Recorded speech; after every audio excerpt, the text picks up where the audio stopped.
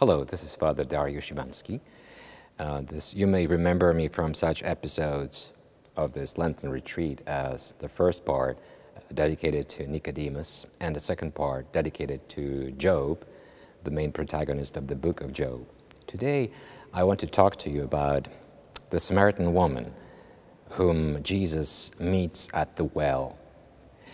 Well, that story is told in the Gospel of John.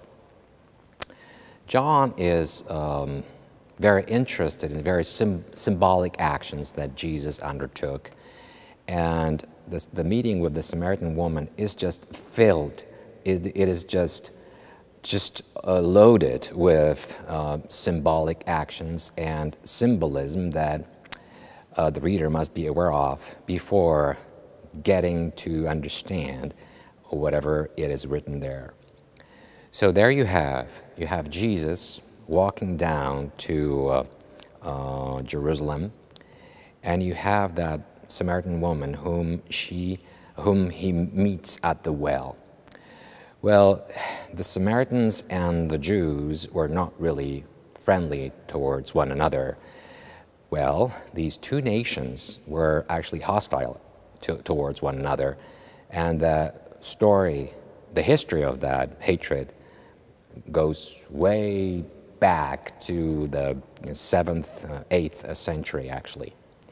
Well, it's not maybe the point to tell the whole story, but you may know that by the end of the 6th century before Christ, most definitely in the 5th century before Christ, well, the Samaritans, they were viewed upon by the Jews as a separate nation. Even though they lived in the Promised Land, actually they lived between Galilee, which is up in the north of Palestine, and Judea, which is down in the south. So in the middle, there is the Samaritan land, where the Samaritans, which the Samaritans inhabited. Well, the Samaritans did not really go along with the Jews due to some historical circumstances, as I mentioned. But Jesus, surprisingly to us, to the readers of Gospels, is sort of, I don't want to say favorizing the Samaritans, but he tells us, he presents them as the good guys.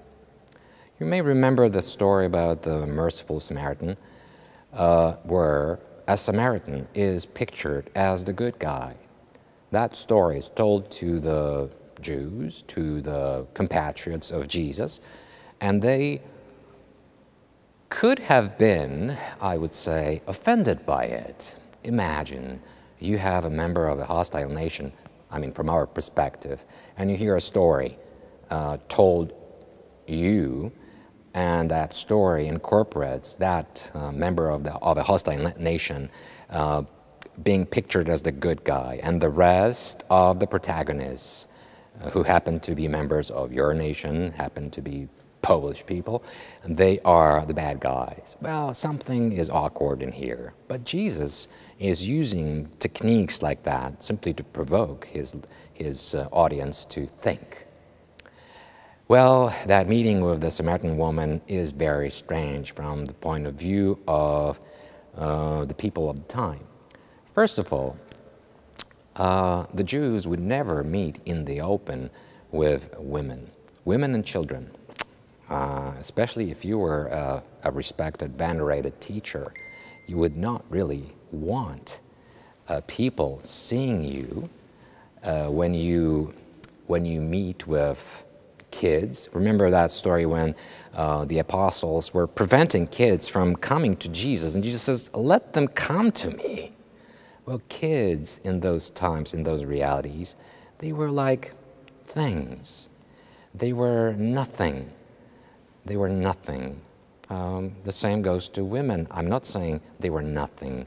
They were simply not having the rights they have right now.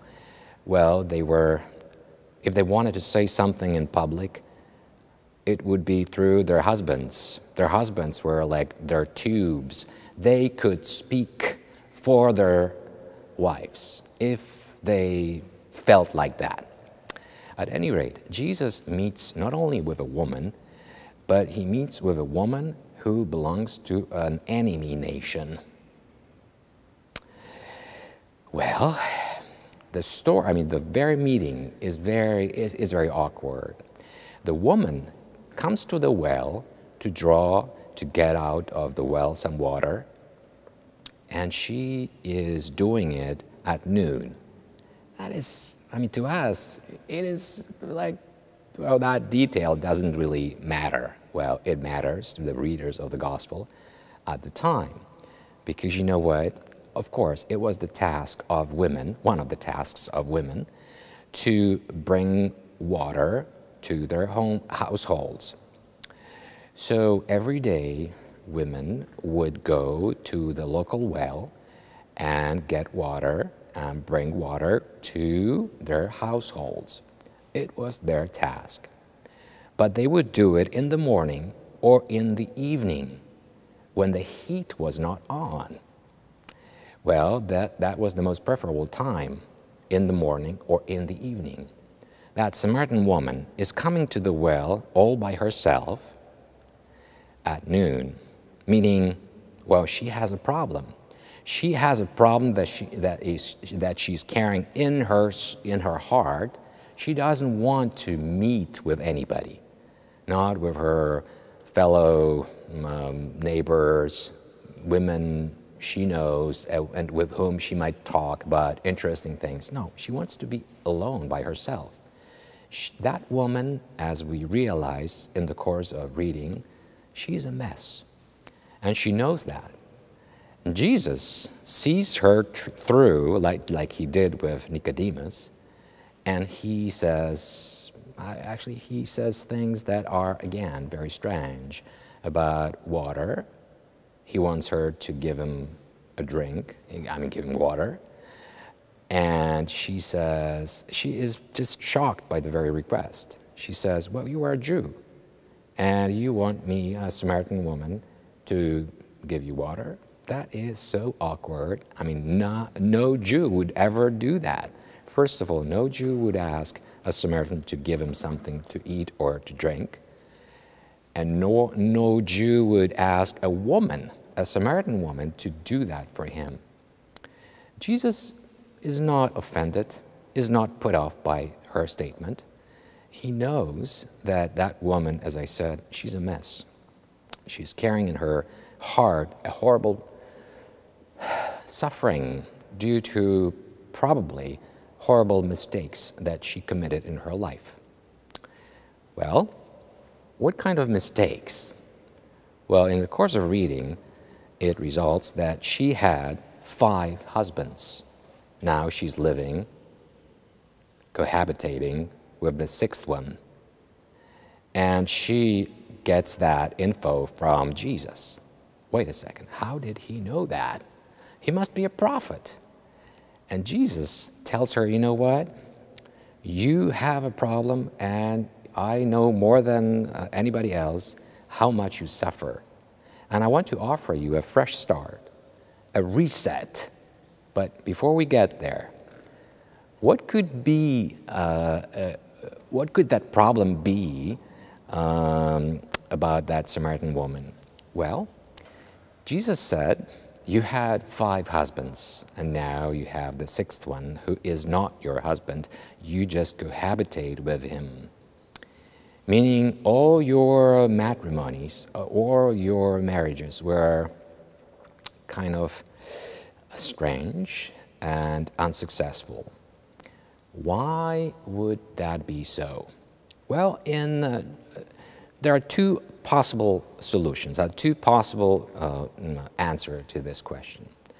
Either she was a widow who would be married to, successive members of the same family, or to other men, one after another, who would be just dying, and after their death, she would be married to somebody else. But it is rather improbable. She was probably having a history of something else. She was a divorced woman who was getting married to 5 different men, one after another. In Judaism, among the Samaritans, it was permitted to divorce your wife under certain circumstances. What were their circumstances? Well, if she was barren, meaning she couldn't have children, you could divorce her, because the first commandment that God ever gave to humanity was to multiply, right? To beget children. If a husband couldn't have children with his wife, the rabbis would have him wait 7 years. If after 7 years he couldn't have children with her, he was supposed to divorce her, because he couldn't meet that requirement, that commandment, fulfill that commandment that every Jewish male had to, meaning he couldn't beget a child. So, due to that, he could have divorced her, and it was lawful and appropriate. But is this the case of our Samaritan woman? Probably not. Most probably, and that is from antiquity on, that the authors have been claiming. Well, she must have made a lot of wrong choices. If she was barren, nobody would then accept her for his wife. If she got divorced due to the reason that she was barren, nobody would take her for his lawful wife again. So she had probably a history of infidelity. She was a woman who was following her instincts, sexual instincts most probably, as the most even ancient authors say, and due to those, she was a mess. She made a lot of different wrong choices, and due to those, she suffered, and people around her suffered immensely. That's why she didn't want to get together with other women from her village.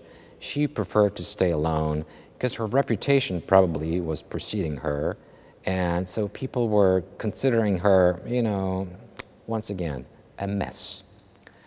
Well, that woman happens to meet Jesus, and Jesus says, you know what? I'm offering you a fresh start. I don't care how many mistakes you made. I don't care how many bad choices you made. I'm saying you deserve a fresh start.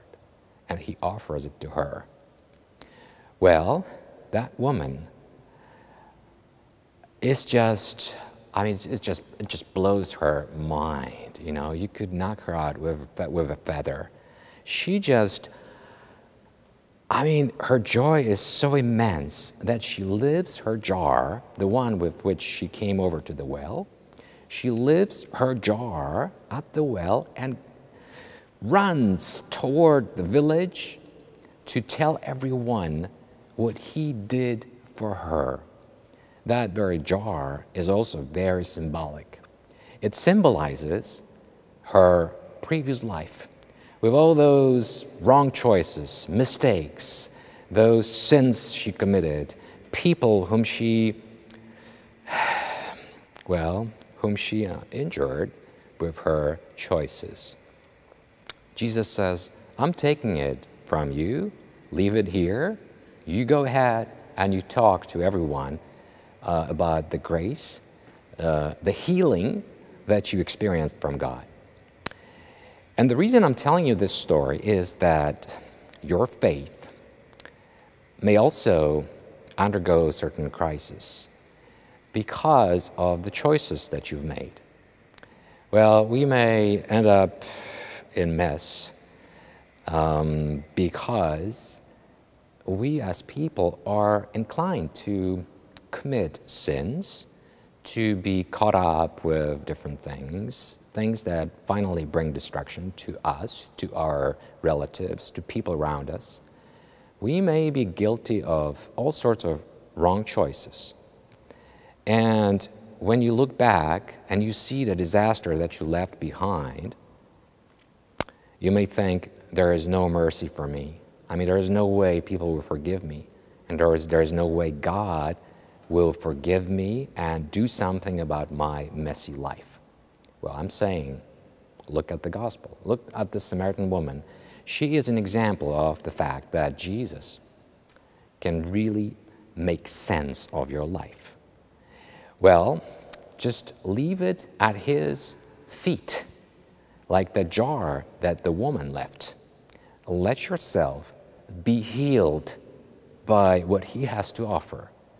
Don't let your sins, your wrong choices, run the show. Don't let those things control your life. You deserve a fresh start. Sometimes people lose their faith because of the amount of stupidity that they committed in their lives. And they feel like, there's no way God can forgive them. There's no way people can show mercy to them for what they have done. That's why, out of God knows what, they drift away from God. Instead of just getting closer, they drift away from him because they feel like God will only have punishment for them. Well, the story about the Samaritan woman says, well, God doesn't mind. He's greater than your sins. He's greater than an ocean of sins. He is offering you a fresh start, a new beginning, something that you can start with and become a totally different person with his grace. Take it, and you'll see a miracle happen in your life. Amen.